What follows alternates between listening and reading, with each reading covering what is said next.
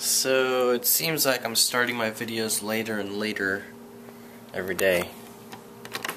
Look. Yeah, it's already nighttime. It's like 6 o'clock. And Jimmy won't be off work till 11.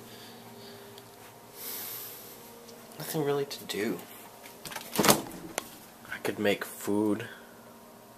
I could do like a cooking show, but there's not much here. Let's see, what do we have? Cheese, tomato juice, water, pickles, 3 jars of mayonnaise, Parmesan cheese. Wait, these are the pickles, these are the olives. Sauce. Other cheese, mocha. Mountain Dew. Chicken wings. Waffles. Not sure what I can make with those things. That'd be a cool idea for a website. You input which ingredients you have and it says you can make this or this or this, and then you can get directions on how to make it. That would be cool.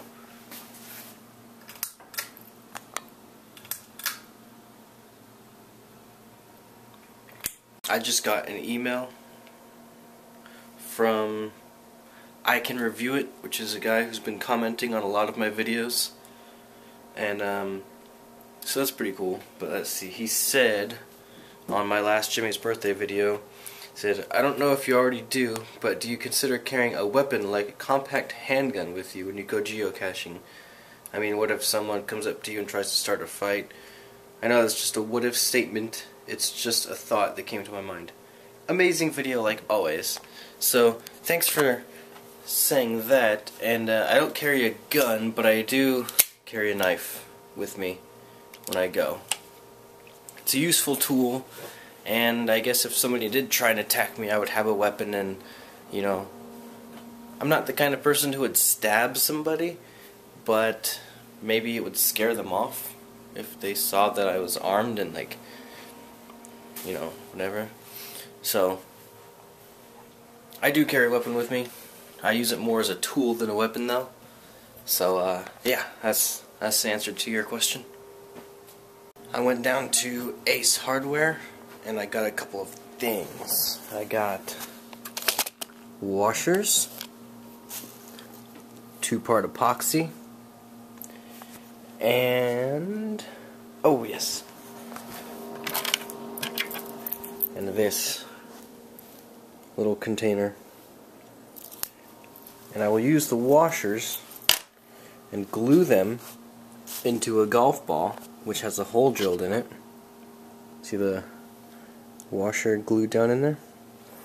And then you can take, let me find it, this little thing, this little container.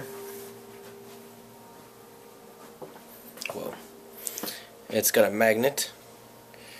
And basically then what happens, hole, this sticks in, won't come out, it's not stuck in there. And then you can go like to a golf course and take this and go like right outside the fence and set it down, and like in a bush, so it's not hidden, but then when somebody is looking for it, they can be like, oh, it's just a golf ball, and they'll look other places. But if you flip it over, you have that, and you go like, and it comes out, and then you're good. You just put it back, bam. So that's our cache container. It seems to work all right with the washer glued in there. I'm just gonna do some tests, see if I can get the washer out after it's been epoxied in, just to see, you know, how durable it is. I'm gonna do that now.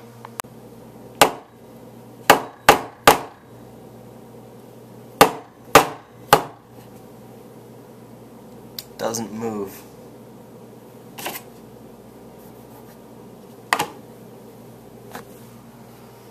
Still in there.